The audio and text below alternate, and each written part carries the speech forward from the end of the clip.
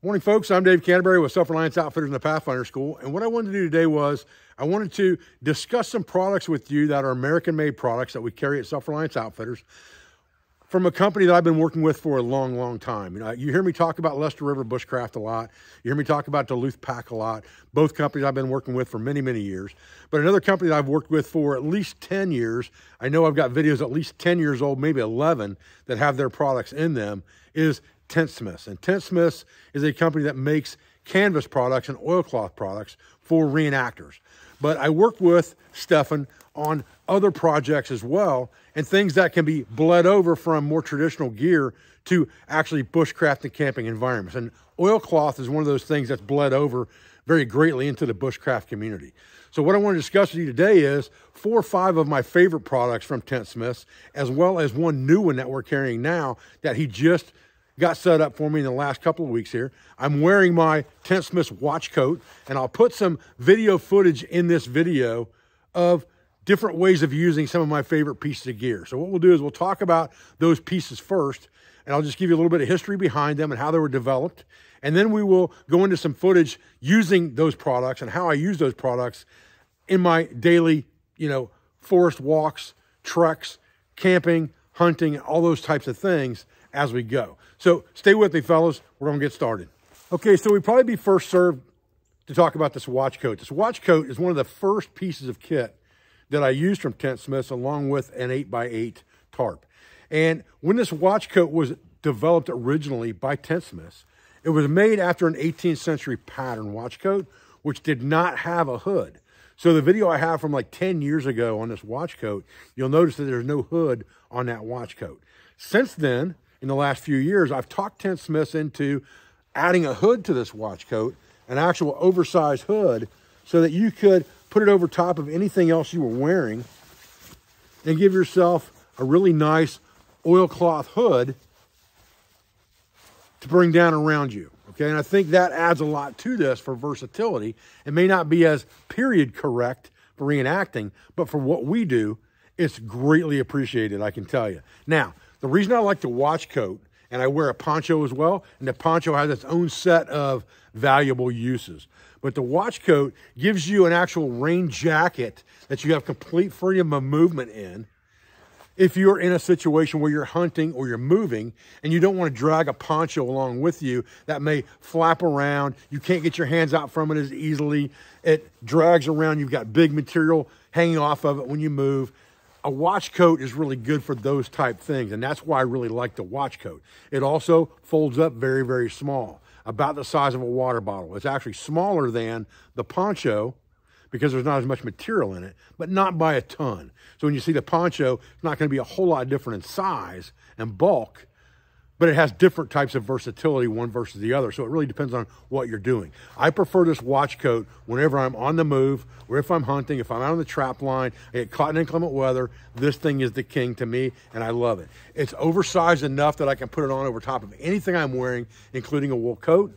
And because it doesn't have any snaps, toggles, buttons, or ties on it, it is just an open flap that you fold over, and you wrap something around your waist like a belt or a shemagh or a rope that you would wear on the outside of this to hold it closed. But because of that, it makes it more packable, because now all you have is the material with nothing hanging off of it to pack up into a small bundle to put in your pack, put in your pouch, put inside your haversack, put in a cargo pocket, anything like that. Okay, the next piece I want to talk to you about from Tentsmiths is this oilcloth shotgun sleeve. And this was developed from his original flintlock design cover. And it was cut down so it would fit a single shot 12 gauge without a whole lot of overlap. If you try to put a flintlock one on here, it's going to overlap up in here somewhere because of the length of those things. So we cut this thing down specifically for single shot 12 gauge. It's got a couple of ties on here that you can put some wraps into to keep it tucked tight up against your barrel. It's got one here. I'll undo it real quick. It's got one further down, right around the cheek piece there in the well. And then it's got a flap that's got tie-outs on it as well that you just fold over.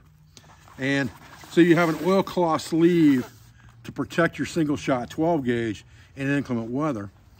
which is a good thing. And you can, you know, a lot of times those guys would walk around with that thing kind of half on the gun in inclement weather, still having their hand at the ready around the trigger well and the hammer itself. And then if they saw something they needed to take care of or spotted game in inclement weather, they could easily remove the sleeve and take care of it. And then put the sleeve back on up to that point to protect that gun in inclement weather and all the mechanisms just leaving the wood exposed.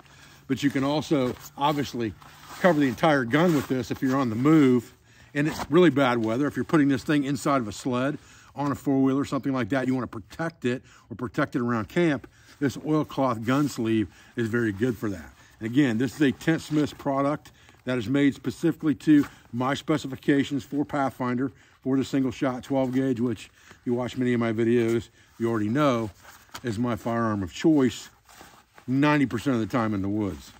Okay, so what we have here is we have two 6x8 tarps, and there's 2 foot of overlap on these tarps that's meant to be there to connect 2 of them together. So you have tie-out points every 2 foot, and you have another set of tie-out points 2 foot away from that on one tarp, and the other tarp's got the same thing, except that flap is underneath. So what we've done is we've toggled the upper lap, for lack of a better word. We're gonna flip this tarp back and toggle the other lap. What that will do is allow you to use this for an A-frame or pup tent with your ridge line down the center of that overlap, which gives you a 1 foot overlap on both sides so that it will not leak by connecting 2 tarps together. And you have one 6x8 tarp that you could carry if you chose to do that. Or if you had 2 of them, you need a bigger shelter, you carry 2. Or if your buddy's got one and you've got one, you can connect them together to make a larger shelter. So let's flip this side back and toggle it together. Then we'll take it to the woods and look at what I'm talking about set up so you can understand that overlap and what it does and how it toggles together, because it's just loop-to-loop connections with a toggle through it. And of course, these are on the outside, but when we flip this tarp over on the inside, the 2 foot overlap from this tarp will be there, and it will connect 2 toggles that are on the inside. This top tarp that we've already toggled over here, we pull it this direction.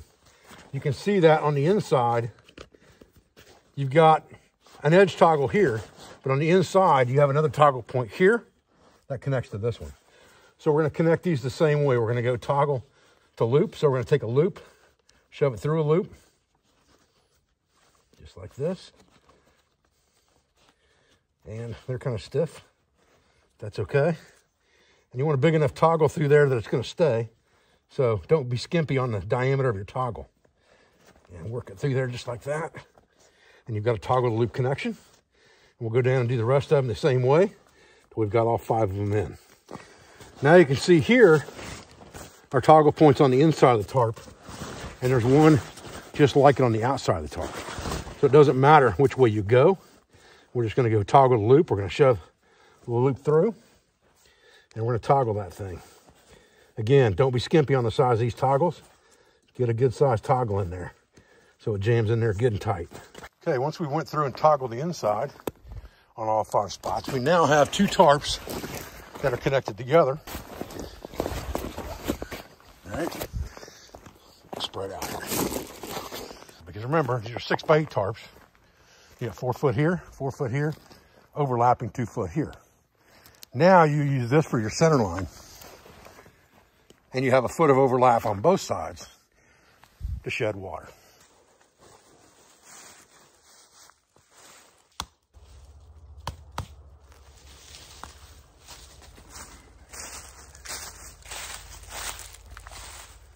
So now you have a very large 8x10 A-frame shelter, plenty big enough for 2 people or even 3 plus gear inside. Now you can kind of see how this works. You've got it flap that's toggled all the way along here that overlaps, and another toggled flap on the outside. So you got one to the inside, one to the outside. The peak is going to stay bone dry because this side's going to shed water where the overlap is. And that gives you a large 8x10 type tarp that you can do multiple configurations with. Take that apart. You got one 6x8, which is plenty big enough for one guy in a solo overnight situation, something like that. A couple days out hunting, that 6x8 should do you just fine. But it's designed that way to be used as separate pieces as well. And there's certain things you can do with this because of the way it's set up. And one of those things I'm going to show you today is called the cowboy bedroll. And this makes a perfect cowboy bedroll. And then if you're carrying both tarps, not that you have to, because you can always just sleep right on the ground with a bedroll in fair weather, obviously right beside a campfire. But if you chose to have two tarps, you could set one of them up in a bedroll configuration, and the other one is your cover element. We'll talk about that in the woods here in a few minutes. But first, I want to show you how I put this bedroll together.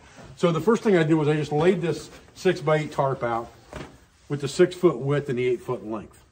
Now, I took a blanket, well, first of all, I took a sleeping pad. This is just a yoga pad that I use that works pretty well. And I put it on the bottom, right in the center. And then I folded my Pathfinder blanket 3 ways, just like this, kind of in an envelope. So you can see it's folded over here and then over here, and put it in the middle. Now, here's where the stuff comes in. When you fold this flap over, what's going to happen is you're going to expose these tie-out points that are at that 2 foot mark, right here, all the way along the side of this. So now when you fold the other half over, you're going to have tie-outs that meet this. And you can then toggle those up to make this an enclosed bedroll.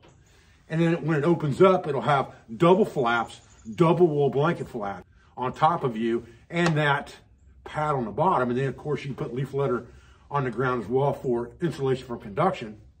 But this will give you a good, manageable bedroll that you can carry, made from this 6x8 tarp. So now we'll take the other side of this and we'll fold it over. And as you can see, as we bring it over, it's going to match up with these points.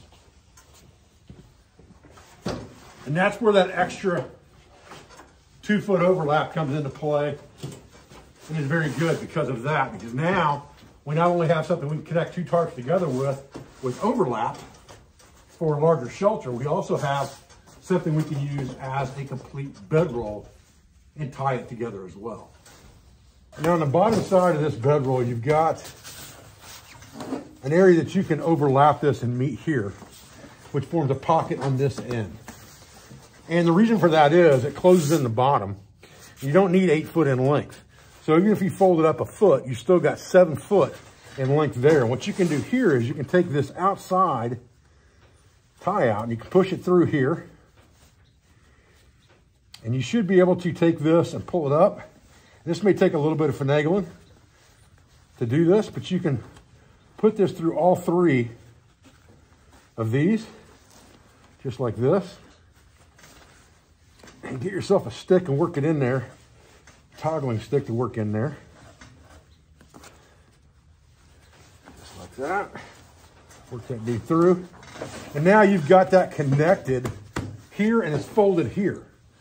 So you're in pretty good shape and you've got a pocket here that you can put things that you might need once you unroll your bedroll. You can put, you know, some kind of a nightlight in here, some kind of a lantern or candle set up in here, a spare pair of socks, a nightshirt, a nightcap, things like that can all go in here and get rolled up in your bedroll. And then we just start rolling this bedroll up from the bottom once we toggle the other points together. Now, generally speaking, I'll toggle the fold. I'll toggle up one. I may put a toggle in here just as a keeper up at this last one before the top, but I like to have a large flap here that I can open up 3 ways. So you open that side, open this side, and then you open this, and you open this to get inside this thing. So now I have double layers of wool, double layers of oilcloth over top of me when I get inside this sleep system. And my pad starts right here where my head's going to be. Now we get ready to roll this up. I generally will take this top flap and roll it over a little bit just to give myself waterproofing there. And I'll roll from the bottom up. Now, depending on how I'm going to carry this bedroll, if I'm going to carry this thing in shoulder fashion or in backpack fashion, one of the two, I would put a doubled up piece of rope in here and I would begin to roll this up around it just like this, keeping everything as neat and tidy as possible going around, just like this. If these toggles are loose, get bigger toggles. Make them so they're not loose. This is just a good example of how to set this up. Tuck all this down inside. And this final flap over right here, where this comes together, is generally where I'll put something like an axe if I'm carrying one, or a bedroll cook set of some kind. I'll put that inside that last fold, because this may be the only thing I need to carry other than a haversack at that point. And then I'm going to take 2 pieces of cordage that I have tied bowline knots in, and I've left myself a long tail on that bowline on purpose. And the reason I do that is so that I can come in here and wrench this thing down really hard, just like this, and come all the way around again and catch that tail and tie a square knot in that tail. So a square knot, a loop right here, it's got a bowline knot in it, gives me that ability to wrench that thing down tight. And I can do the same thing on this other side. Now, once I've got that done, I'll just creep this loop up here just like this. And this loop is at the bottom where my toggles are at. I'll get this to the right dimension for a shoulder strap or a double strap for a backpack. And I'll just come in here and tie it off with a 1/2 inch. Just like that. It's real simple to carry it that way. And I'm ready. One of the things I wanted to show you on this tarp is how I connect this ridge line on the outside. It's pretty simple. All you do is take your toggle, put it through the back side, just like this, and then fold it underneath, just like this, and shove it forward. That gives you a connection to an outside line. You don't have to worry about drip lines that way, and you can connect all of the connections down the tarp that way, and then use the prusik on the ends to stretch it out. Then your complete ridge line is on the outside of your shelter at that point.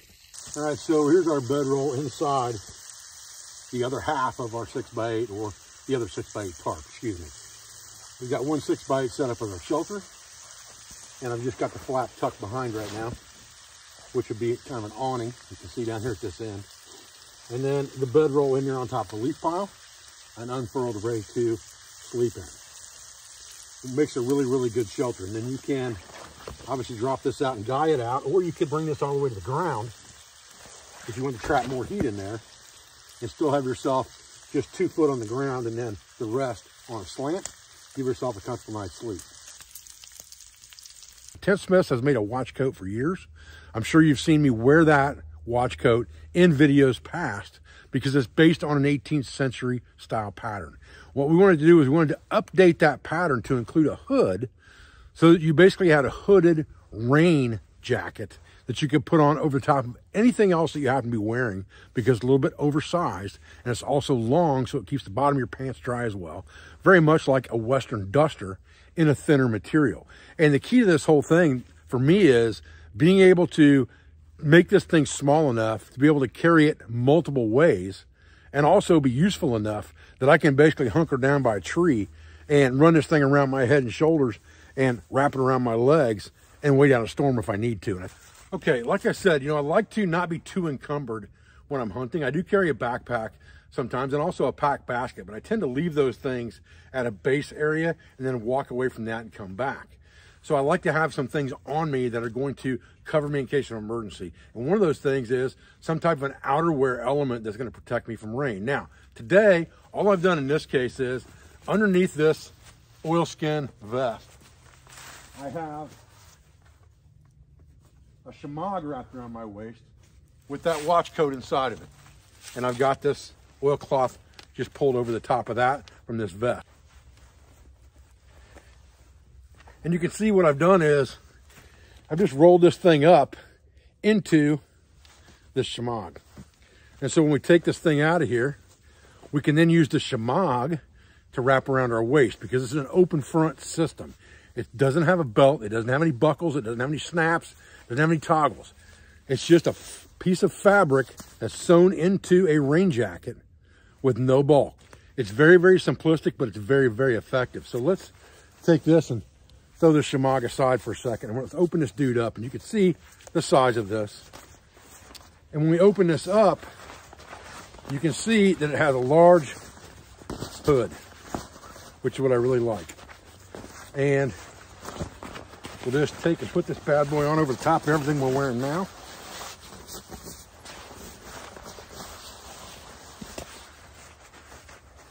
Kind of yank my sleeves up inside there. Okay, so you can see that this thing is plenty oversized to go over everything that I'm wearing. I've got a couple layers of jackets on here with a puffy jacket and a vest. And this thing wraps solid all the way around that. And the hood is plenty big enough to even to go over a large bulky hat like the one I'm wearing. And then I can take this and tuck it all the way up just like this, bring it across, tie that shemagh around my waist, and I'm ready to rock and roll. Just like this.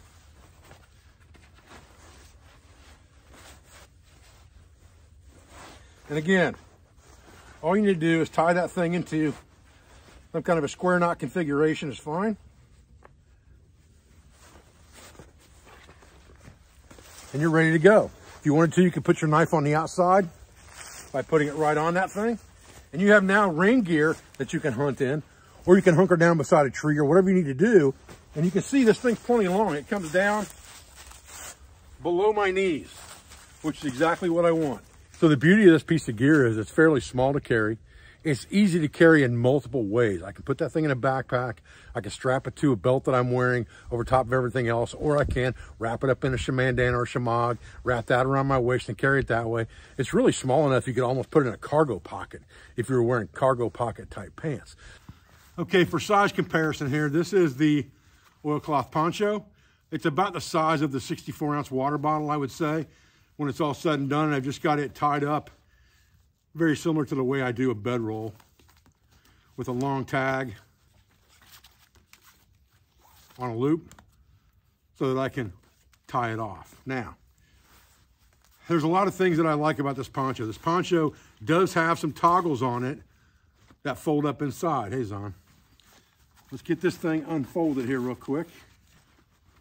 Okay, so if you look at this poncho, it has a toggle and loop here that you can bring all the way around to the back if you want to, and do a toggle and loop connection there. Just like that. That basically wraps that poncho around you at that point. Gives you more freedom of movement if you need it, but keeps that poncho close to your body. Now you can connect that in the front as well.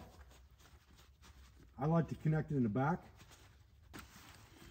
Now you can also, from the other side, you can pull this thing up and bring it around, tuck it inside, and you can toggle it to the front.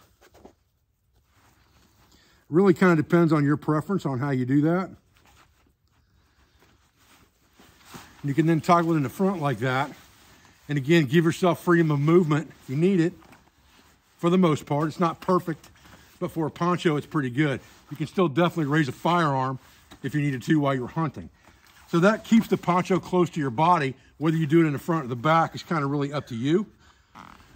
And it also has tie-outs on the hood here so that you can either make the hood smaller in dimension if you need to, or so that you can tie the hood together if you need to, if you're going to make a shelter out of this thing. You need some way to tie this hood down to close that opening. You have ties built into it for that as well. This poncho is made very much like any other military poncho, except for instead of having grommets, it has loops. So it's made to also be a shelter system, but it's also made to plug into poncho liners of certain types. I have a sample here of a product that we're developing called the Forester's Quilt. And you've heard me call these things whoobies before, a military term used for a poncho liner. This is more than just a poncho liner because it will do a whole lot of things for you. So we're calling it the Forester's Quilt because it can also be used for an over or under quilt. It's quite heavy. It is definitely much thicker than most poncho liners are. And it does not have a hood. It has a zipper here to open it up so that you can use it for a poncho liner if you choose to. One thing this does have is it has a set of tie-outs here. It has a strap here and a toggle here. and they're just not clipped together at this point. This goes through here like this, gets threaded in, and then you have a actual buckle connector there. And you can actually cinch this thing down, get to where you're comfortable, cinch it down, and then wear your poncho over the top of this.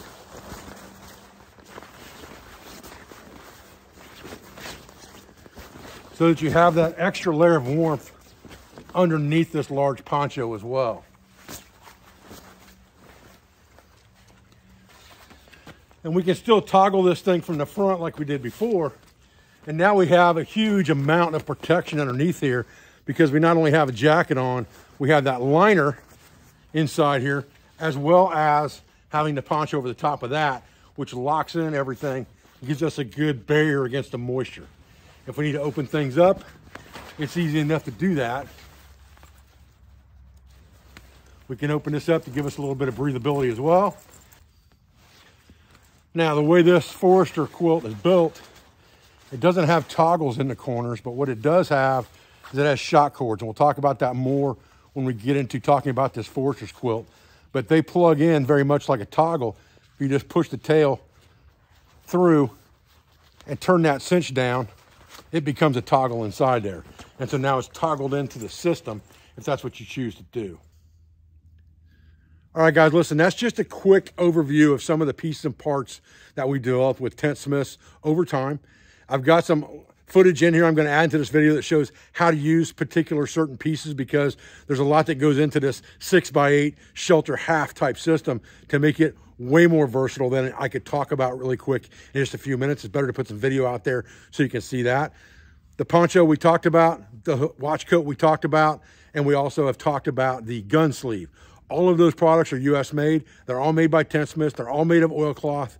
Again, oilcloth is not a cheap thing to buy. It is fairly expensive, but it is very, very durable, very traditional, and it's very good equipment to use in a wintertime or a rough, rugged environment like the thorns, briars, and brambles out here in Southeast Ohio. I appreciate your views. I appreciate your support. I thank you for everything you do for our school, for our family, for our business, all our sponsors, instructors, affiliates, and friends, and I'll be back with another video as soon as I can, guys. Thanks.